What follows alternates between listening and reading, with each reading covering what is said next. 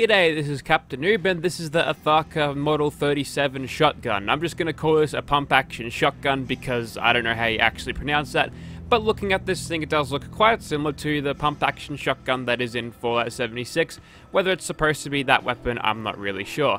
Anyways, we'll get into the attachments, and first off we've got the receivers like always, with the advanced receiver doing 276 damage, so that's pretty good. And you can have a ported and shield barrel that'll increase your range and give you that little grill on top of your barrel like that, which actually looks really cool. And you get some sights. Standard sights are nothing, so that's kind of weird, but you can have iron sights, glow sights, reflex sight if you feel like it, and also a scope, which will be useful for attaching slugs to this thing. We'll chuck a reflex sight on for starters, and then maybe for our one where we fire slugs, we can make that thing a little bit more scoped. Anyways, there's a bunch of muzzle attachments which you can put on. I wouldn't recommend putting on anything but the suppressor because it's going to bring down your range, and if you're going to go loud and proud, the recoil isn't too bad on this thing anyway, so it's not like it's firing fast enough to make the recoil a problem, so leaving the muzzles as they are fine. You can put a stock with an ammo holder on this, that'll increase your reload speed. This is using the War Daddy animations, which reload 5 shells in regardless of how many shells you fired. That reload animation is a good compromise between actual good reloading and not having a broken reload animation. Anyways, moving on to the zoom, you can make the zoom in a little bit if you feel like it. Since it's a shotgun, I feel like we don't have to have zoom on it. And you can make this thing fire different ammo, so buckshot and slug, and explosive variants of each. I'm going to get an explosive one with a suppressor just to see how that works, maybe with a scope along with that. I'm going to make it a sniper shotgun. Next up, you can change the looks of your weapon. You can make it a lot cleaner. Having a nice, well-maintained gun is probably a good idea for using in a post-apocalyptic wasteland where if your guns are shit, you're gonna get shot and killed. And you can change the fire mode of this thing. As standard, it is pump action, but you can make it slam fire, which is basically you fire as fast as you can pump this handle, which is actually kind of cool to see that in action when you work the thing.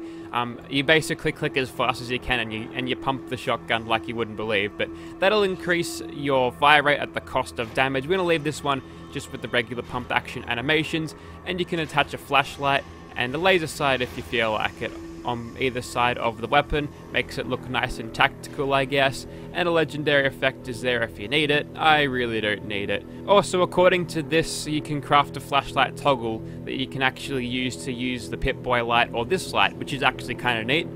Okay, just to show off the lighting effects from this, so in the chemistry station under utility you'll find this. Just hotkey that on whatever you've got, and then you press the button when the weapon's out and you can change over. So right now I've got the Pip-Boy flashlight, it's all green and horrible. If I switch over to the shotgun's flashlight by touching the hotkey, you'll see that this light is now pointing from the shotgun, and you can actually see that in third person. If I move on to that and my weapon's pointing downwards, it'll actually point where the gun is pointing, which is kind of cool. It's only really usable if you've got the weapon pointing like that, but yeah, that's nice attention to detail. And you also notice that there's a little bit of light on the end of the flashlight like that, so pretty good stuff. We're not going to be using this because I've got one of these to hold in my inventory instead, but it is a good feature nonetheless. Okay, welcome to a very blue Gunner's Plaza. There's actually a storm going on outside this cell as we speak. But anyways, looking at this thing in third person, it looks alright. Aiming down sights, the dot is a little bit hard to see sometimes, but it's easy enough to sort of point at the middle of the screen. We've also got the laser sight there to help us out, so it shouldn't affect accuracy too much. Taking a look at this thing in third person, looks alright. The animations line up quite well. And this is one with a scope and a suppressor. This one will be firing the slugs. This one also has a scope and suppressor. We'll be using this one as the standard pump action. Hopefully that makes it semi-auto according to what the game thinks it is, and we'll be able to use the sniper perk with a shotgun. It's actually really good. You can knock people down very easily. And last but not least, we've got an explosive slug shooting one. This one hasn't got a suppressor, but it's got the glowing sights. That's what they look like. They're not really that usable, but you sort of point at the middle of the screen, I guess. They work enough. Alrighty, let's get started on some gunners. First off, we'll just go ahead and sneak peek around the corner and get a sneak attack critical. No, okay, we'll get in a little bit closer before we start. There we go, one-shot kill on that gunner with all of my sneak attack crit powers. But then these gunners are tough. We're playing on very hard difficulty, so we're getting a half damage penalty. It also doesn't help when I miss my target, but still, it does a fairly good amount of damage. The problem with pump action shotguns and a lot of the mods that have pump action shotguns is that the animations, sure, they look alright, but it also takes a lot of time to get those animations going to reload the gun as compared to a combat shotgun, or firing the gun is pretty slow when compared to a combat shotgun, so sometimes you've got vanilla weapons outperforming mod weapons, which kind of sucks. I do like it when my mod weapons do something better or differently than vanilla weapons, otherwise I don't feel like they're worth downloading at all, but this is not the case for this particular shotgun. Ooh, looks like there's a little bit of base spread going on, so it might be harder to snipe this than I thought. There is a thing called VATS we could use though, and that'll make it easy to hit targets at range indeed, so I guess we'll just use that with a slug thrower, because the inherent inaccuracy is not very useful to me. Maybe if I engage at this sort of range, there we go. Good thing these are hit scan though. Man, I think this accuracy ought to be tweaked though, I guess, because if I'm standing at point blank range, or not point blank range, but from here and I miss a shot, then I'm having a problem with this. So then the fact that she's moving out of the way, she can just stand there still and it'll completely miss. So I think maybe this might need to have a little bit of a look at, just the base accuracy of this. But otherwise, so far so good. We'll switch over to our explosive buckshot in a second. Just got to take out this guy first.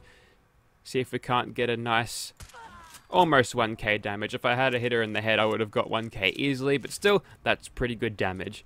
Alright, moving over to our buckshot of the explosive variety with a scope. Now, when you attach a scope, you've got the option of making the zoom better. There we go, there's a sniper perk working for a shotgun. You'll find that it'll knock people down very, very quickly and very, very frequently. It actually might be a good tactic to use on a You Only Live Once run. You hearing me, John? Just kidding, he doesn't watch my videos. And why would he? But anyways, knowing this, we can easily knock down Captain Bridget, although I'm noticing that none of our explosives, projectiles are explosive, and that is probably because it's been taken over by the suppressor. There might be some sort of projectile override that the suppressor does produce, so unfortunately we don't get much of the benefit out of that, but still, we can easily knock down our enemies, and since we're hitting with so many projectiles, they hit the ground at an incredibly high speed. If they were to walk away from this fight, they'd have a nasty, what's it called, concussion, that's for sure. Also, yes, not touching the zoom on this will allow you to zoom in basically 1 time, which is useful for a shotgun that you want to use with a scope, because, oh, okay, nice. See, that's the kind of stuff you can do, just ragdoll people and throw them up into the ceiling or whatever. It's good stuff. We'll switch over to our explosive slug now. Hopefully this one won't have the inaccuracies of the other one. Also, yes, this one is also slam fire, so I'll load this gun up and show you what that's about. It's a lot of DPS you can get out of that. A little bit inaccurate thanks to the slugs, but if you can get those shots on point, you can actually do quite a lot of damage. That's the stuff I'm looking for. So this thing looks like it's increasing the pace of me killing here, so I guess explosive slugs are a good way to run this weapon. Just be sure not to stand too close to the explosions or you will kill yourself very, very easily. I'm a little bit disappointed that you can't suppress the shotgun and use explosive buckshot at the same time. That kind of sucks. Maybe that's there for balance reasons, I'm not really sure. Regardless of that, this thing is working fine, so I guess I'm going to switch over to a more loud and proud shotgun sniper approach in the next clip, but still, this thing is definitely doing great work.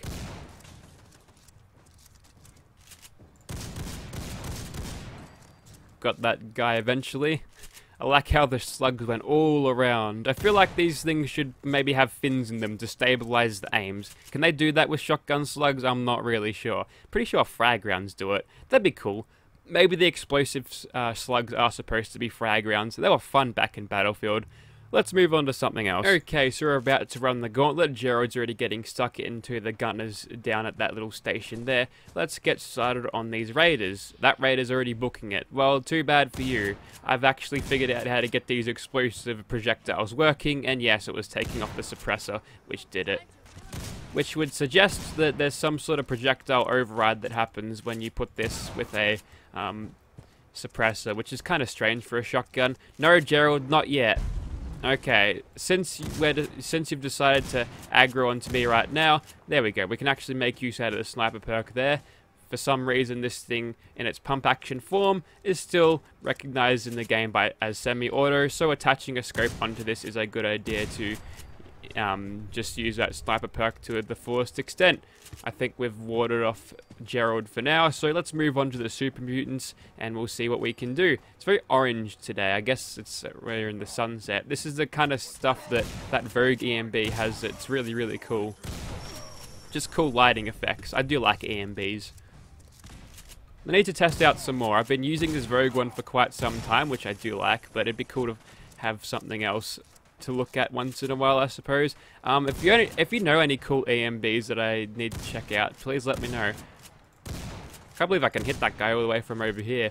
Unfortunately, this thing's range isn't high enough to retain that damage, and most of that damage is from the explosions, but we'll go ahead and move up closer and make better use of that explosive damage. There we go.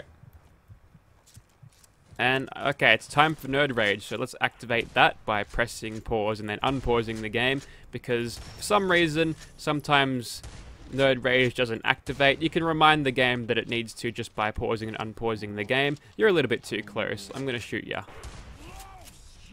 Almost one-shotted a Super Mutant Warlord like that. Almost. Knocked him down and then hit him with even more force to throw his ragdoll somewhere else.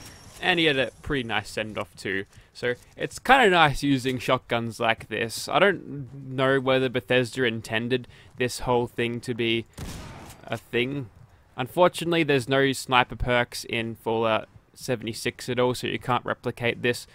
And if my game would stop fucking stuttering for a second, that would be really good. Alrighty. We did miss a couple of super mutants. Oh, one of them was a glowing hound. I'm guessing it was the other front patrol highwayman or whatever who's actually down there still and ready to kill. Where are you, mate? Show up.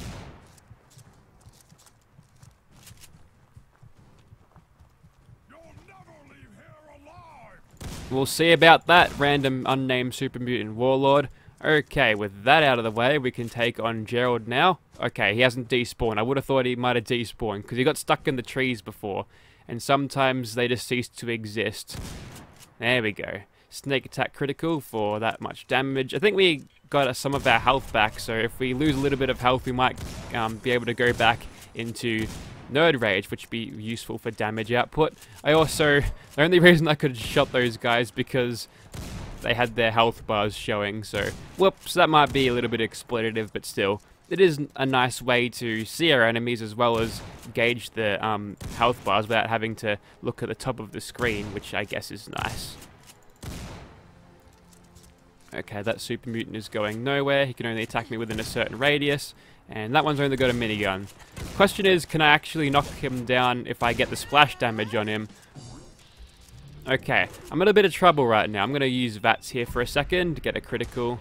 There we go, that's knocked him down again. And now that basically all of the super mutants are dead, now all of them are dead, we can focus on solely Gerald, and then we can probably finish this fight rather easily as he pirouettes and gets impaled by a tree stump. Yeah, he's not having a good day, old Gerald, but too bad. He's a super mutant. He has to deal with not having great days. Okay, don't target his face when his face is through the ground. It only leads to missed shots. That's better. I think we'll just crit spam and VATS a little bit just so we can get that damage output up, because without sneak attack criticals, it takes a while to even drop Swan, even with an explosive shotgun. Get a quick reload off in VATS as well. Good stuff all around. Now he's struggling to get back up. Once he does, pop a reload, aim down sights again, and basically it's a guaranteed knockdown. If you're doing this with a one-on-one fight with a really tanky enemy, if you've got yourself spec'd right, you could win. Except if it's Liberty Prime, because I think he's got that invulnerability tag attached to him. The only way you can kill him is by dropping the Pridwin on him, which is funny. It's not funny though, because Liberty Prime is cool, and if you fight the Brotherhood, then you're a bad person. I don't support no railroad synth agenda, that's for sure. Anyways, we've finally killed Gerald after many shots of explosive buckshot and many sniper knockdowns. Keeping him at bay is a good way to survive the day. Remember that. That's your reminder to not get into fights with giant super mutant behemoths without having a shotgun and the associated perks. Let's move on to something else. Alright, just so we can see how crazy this thing can get, I've just chucked on the never-ending legendary effect, as well as made this thing slam fire, so let's see how we do against Todd Bear now. Oh my god, we can still knock things down, even with slam fire. Oh my god, I thought this thing was scary enough with regular pump action fire and then you can knock people down, but no, you can do it even, you can just knock people down like this. It'll be an endless ragdoll. Okay, this is going to be fun. Let's just push him across the Commonwealth. There's nothing you can do about this. I'll just push him into those shipping crates and get even more splash damage on him. I'll just click as fast as I bloody well can. There we go. That probably was one of the fastest fights with Todd Bear I've ever had, and good riddance, Todd Bear, you piece of shit. Okay, I think that is about enough for this weapon. You get the point of it. You can make it a little bit crazy. Also, this EMB is very, very bright. I think I turned the adaptation off, and yeah, I did. So if I quickly turn that back on, it'll probably go back to a more... Okay, that's a little less crazy, so I probably should have done that earlier. But I can't see during the night if that adaptation is set like that, so maybe I need to find a new EMB, because something that works with night vision perks would be good. But if you'd like to see this weapon in your game, check out the description. There shall be a link down there. Now, this pump action shotgun doesn't do a lot of damage. Now, this pump-action shotgun doesn't actually do a lot more than what I've seen before with the pump-action shotgun. I think it's basically a reskin, but it is a good reskin at that. And what it brings to the table, I guess, is some nice visual improvements over the other Benelli M3 shotgun, I think it was. This thing definitely looks better for a lot less tactical, but still, you can have both of these in your game and have a very good time with pump-action shotguns if you like using shotguns in Fallout, and who wouldn't? They're great. Thank you for watching, guys. Okay, it's actually automatic if you have it in slam fire mode. I didn't need to spam the trigger, that just happens.